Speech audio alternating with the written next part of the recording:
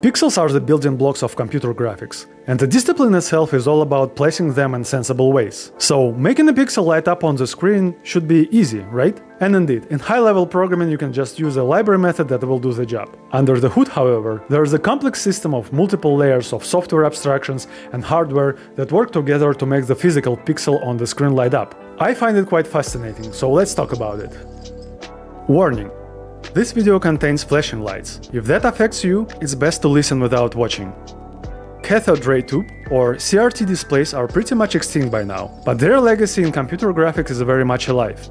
A CRT works by projecting a thin beam of electrons onto a phosphor-coated screen. The spot where the beam hits lights up.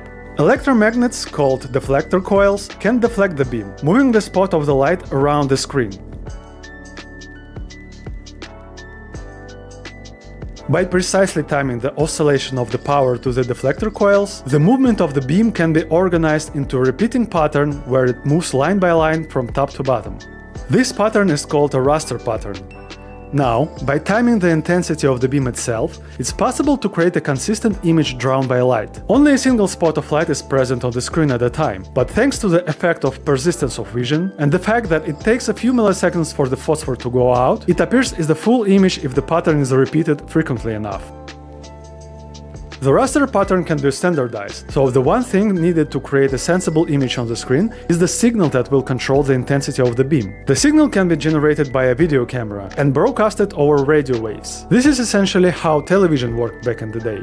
And of course, such a signal can be generated by a fast enough computer. If you were to program such a computer to place a single pixel on the screen, it would not be a question of where to place it, but rather when to place it. Such a computer should be able to time precisely when to change the intensity of the beam for the pixel to appear at the right place on the screen. In ancient times, that's what programmers had to deal with to get something sensible on the screen. For example, check out the 8-bit channel for some insights of how programming graphics for Atari 2600 worked. Luckily, computers eventually got better. The increase in the amount of available memory made it possible to store the entire image of the screen in it. This kind of block of memory is called a frame buffer. A dedicated device, video card, could read this data and generate a well-timed signal for the monitor to properly display the image. Fast forward to the 1990s, and computer graphics, especially 3D graphics, became more and more important in home computing. And video cards evolved to react to that. Now these devices are not only there to translate digital data into a display signal, but also to render triangles. Yes. These devices, that we know as graphics processing units, GPUs, are basically machines that rasterize triangles very efficiently. Triangles are the building blocks of 3D graphics. They are ideal because they are the simplest 2D shape, and crucially, a 3D triangle projected onto a 2D plane is always still a triangle. GPUs completely changed how computer graphics are programmed. Instead of filling frame buffers directly, you now tell the GPU which triangles to render and how to render them. The GPU takes care of converting these triangles into pixels in the frame buffer. So let's say we want to write an application for a modern operating system that outputs some arbitrary pixels to the screen. Assuming no library exists for that, here's what a programmer would have to deal with.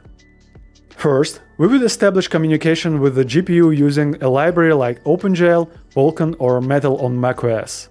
Now, we can ask the GPU to render a rectangle made of two triangles using the pixels we want to display. We need to provide a few things. The geometry of the triangles to render, vertices and edges of both triangles. Pixels that we want to put on the screen. A tiny program that the GPU will execute every time it needs to figure out what color to use for the pixel to write to the frame buffer. This program is called fragment shader, or sometimes pixel shader. It will tell the GPU to use pixels from the data provided. This should be enough to see the pixels on the screen. But that's still not the whole story. In a modern multitasking operating system with a graphical user interface, multiple applications may want to put some graphics on the screen. And the desktop environment itself may want to add some decorations and UI elements on top of them. If all of this would try to render graphics to the same frame buffer, it wouldn't really work. So instead, applications render their graphics to dedicated off-screen buffers first. Then, the component of the operating system's desktop environment that is usually called compositor combines these buffers into the final frame buffer, taking into account positioning of the windows, overlaps, decorations, and additional UI elements. Finally, the GPU sends the frame buffer to the display. Modern displays use digital signals, but the concept remains the same, one pixel at a time, following a raster pattern, just like CRTs did.